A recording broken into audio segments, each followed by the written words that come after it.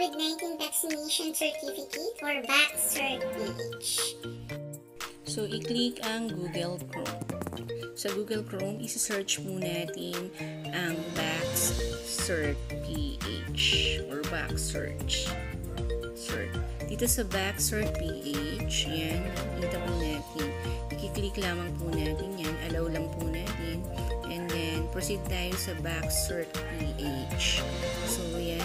Once na na-click mo yan sa ating vaxcertph, your COVID-19 Vaccination Certificate, i-click po natin ang continue. So, yan. Once na i-click po natin yung continue, mapuproceed po tayo. So, ang gagawin po natin before proceeding, please answer the question. So, yan. May mga tanong po dyan. Were you vaccinated more than 48 hours? Click yes. Yes or no. Yan sagot. And then, dito sa ating information, papasok po natin dito yung mga information na hinihingi like last name. Ita-type mo yung last name mo. And then, your middle name. And then, yung iyong first name. So, dito, your birthday. Enter your birthday. Yan. So, click next. So, sa next po, nakalagay dito yung vaccination details mo. Where did you have your first dose vaccination? Type mo lamang po yung municipality. Hanapin mo po yan dyan. I-type mo lamang, for example, Antipolo City. So, yan. And then, after that, ipasok mo yung date of first dose mo, the month, the day, and the year. So, enter mo yun. So, yan po yung details. Ipapasok natin yung information ng ating first dose date. Yan. So, wait po natin. I'm looking for the date po ng aking vaccination card using my ID po. Nandun po yung details. So, once na nakita mo na yun, enter mo lamang po yung first dose na date. Yan, na-enter na natin. So, dito yung municipality naman po para sa ating second dose. Click again. For example, Antipolo City. Yan. Click natin yan. And then, itatype natin yung second dose vaccination. Dapat tama po yan para sa certificate verification po ng mga information ay correct. So, dito, yung additional dose natin, wala naman. So, hindi natin yan gagalawin. So, magpo-proceed po tayo. So, dito nakikita natin ang personal information, your last name, first name, middle name, birthday, nandyan. And also the vaccination details. Ang gagawin lamang po niyan, once na-check po natin yan, i-continue na po natin.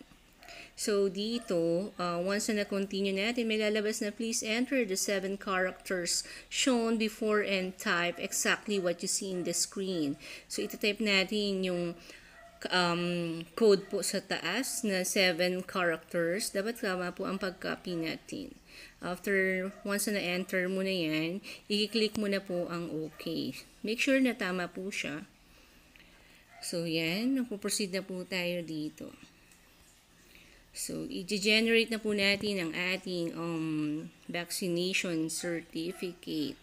So, makikita po natin sa screen ang mga details. Once na okay na po yan, magpo-proceed na tayo sa generate vaccination certificate. So, wala naman tayong passport number dahil hindi naman tayo pang international, pang local lang. So, once na yan, i-uncheck mo yan, and then, i-generate na natin yung vaccination certificate. Once na done na, makikita mo dyan ang iyong vaccination certificate from DOH. Ayan na po ang ating QR code na magagamit natin. So, ito po magagamit natin itong vaccination certificate sa ating pong mga OFW, kahit po dito sa mga taga-Philippines po, lahat dapat meron tayong na-secured na vaccination, COVID-19 vaccination certificate from DOH. So, ida-download mo yan and then, once na download mo na yan, pwede mo yan i-save and i-print for future reference mo. So, ayan. Napakadali lamang po pala ng pag-generate dito ng vaccination certificate sa ating site na vaxcertph. So, yan ipiprint mo na lamang po yan dahil nandito lahat ang mga information ng iyong vaccination.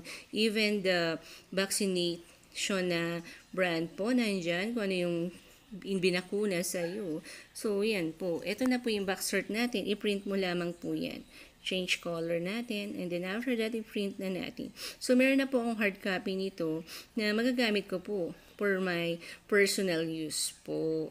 So, I'm done with this video po na nakita nyo po yung process kung paano tayo mag-download ng ating vaccination certificate dito sa Google Chrome. Napakadali lamang po.